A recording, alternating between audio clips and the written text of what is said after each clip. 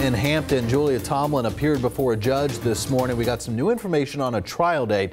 Nico Clemens was in the courtroom and has more. Julia Tomlin walked into court this morning with her head down. She didn't have anything to say.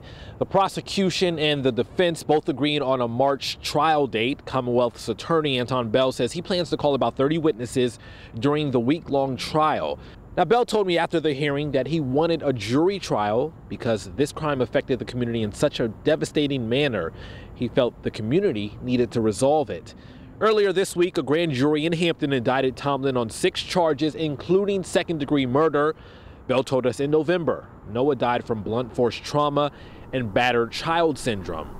And Tomlin's trial starts March 9th inside the Hampton Circuit Court. In Hampton, I'm Nico Clemens, 13 News Now.